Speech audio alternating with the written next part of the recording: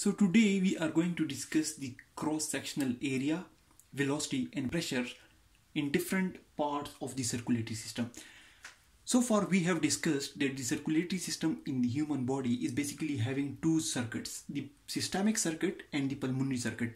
The pulmonary circuit is basically taking the blood to the lungs where it gets oxygenated and it then brings it back to the heart, and then heart pumps it into the whole of the body except the lungs, and where the tissues in the human body, it consumes the oxygen and the nutrients, and then the deoxygenated blood comes back to the right side of the heart, and these circuits continue. We also discussed the amount of blood that is present in different portions of the circulatory system. We discussed that around 64% of the blood is present in the veins, around 9% is present in the lungs, around 7% is present in the capillaries and in the arterioles. But today we are going to discuss briefly the estimated cross-sectional area of the different components of the circulatory system, the estimated velocity of the blood in different parts of the circulatory system, and the pressure in different parts of the circulatory system. So first of all, the area. If we consider the areas in different parts of the circulatory system, we will see that if the cross-sectional area of the whole circulatory system is seen, then we will see that the area of the aorta, or the largest artery of the human body, it's around 2.5 centimeters square. So if we draw the circulatory system in as a simple diagram, we see that the portion of the cross-sectional area of the whole of the aorta, it's around 2.5 centimeters square. Then if we see the small arteries, the cross-sectional area of all the arteries, if they are put together, it will make around 20 centimeters square. Similarly, the arterioles will make the 40 centimeters square, 2.5, 20, 40, and then the capillaries will make 2,500 centimeters square area. The venules, they will have cross-sectional area of 250 centimeters square, around 250 centimeters square. And if we see here, the venules is having around 250 centimeters square.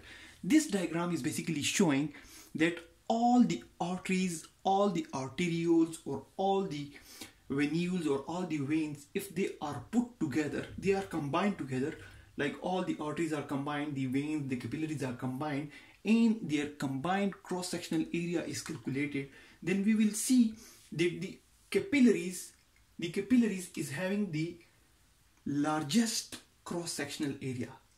The capillaries is having the largest cross-sectional area.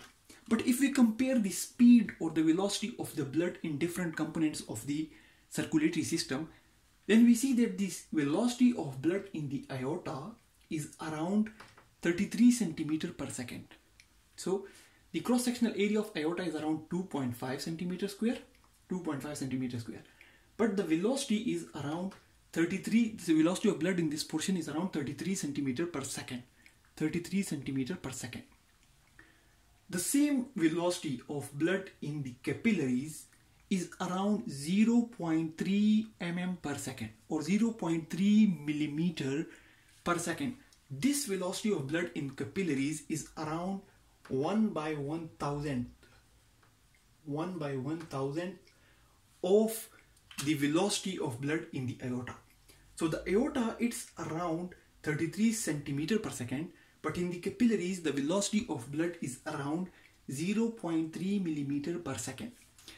This basically tells us that when the cross-sectional area increases, here you see the cross-sectional area is around 2,500 centimeters square, and here we have just 2.5 centimeters square. So the velocity is very much high when the cross-sectional area is low, and the velocity is very much low when the cross-sectional area is large. So velocity of blood in a part of circulatory system is indirectly proportional to to the cross-sectional area of that part of the circulatory system. For example, the cross-sectional area of the aorta is less, so the velocity of blood in aorta is high. The cross-sectional area of capillaries is large, so the velocity of blood in the capillaries is very much low. Now, if we compare the pressure of blood in different components or different parts of the circulatory system, we will see that the pressure of blood in the aorta is around 100 millimeter of mercury.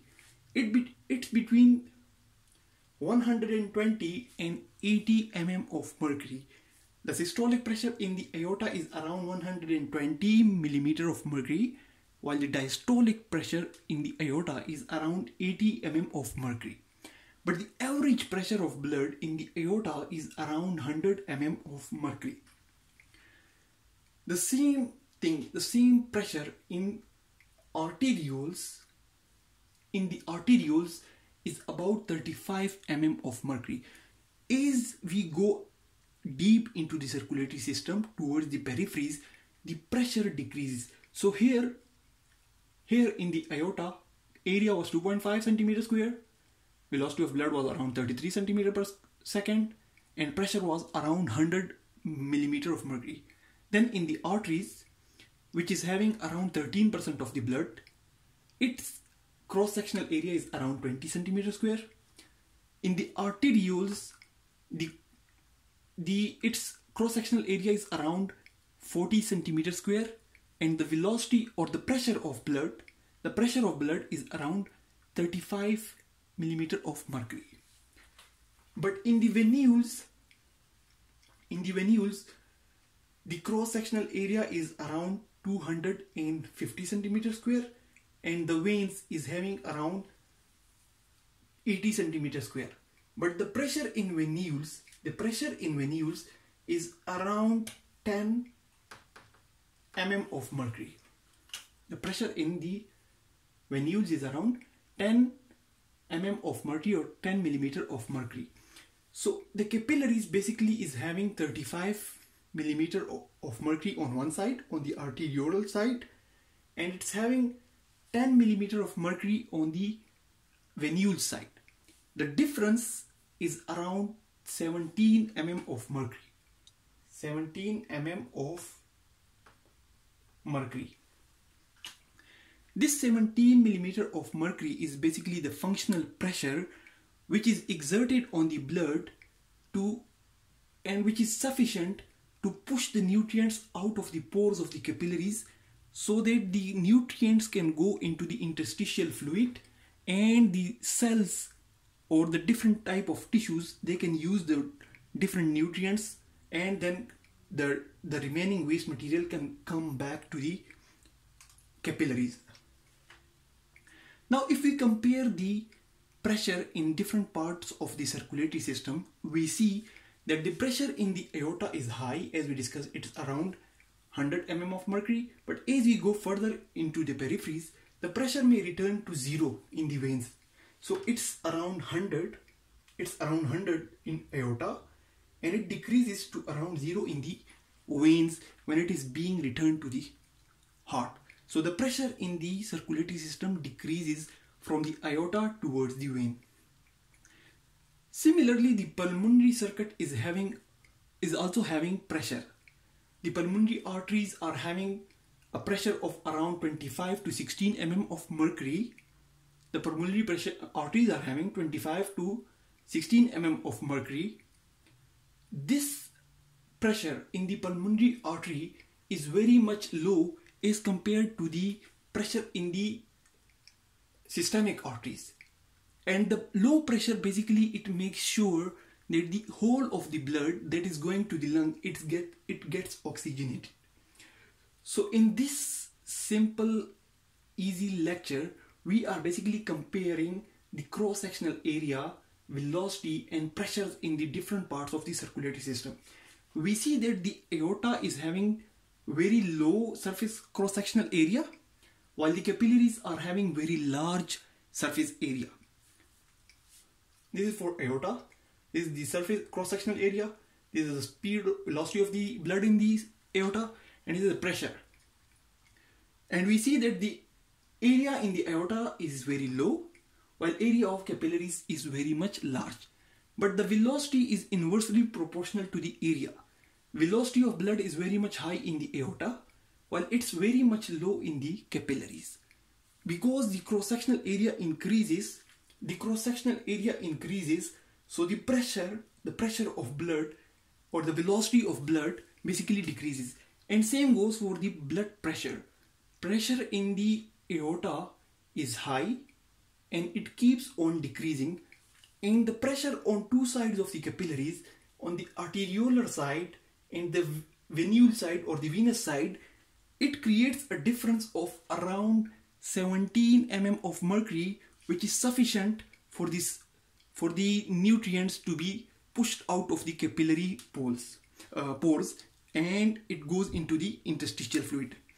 Similarly, in the pulmonary circuit, the pressure in the pulmonary arteries is very much low, and it makes sure that the blood in the lungs gets oxygenated. So that's very simple and easy lecture about the cross-sectional area, velocity and pressure in different parts of the circulatory system. Thanks a lot for watching the video.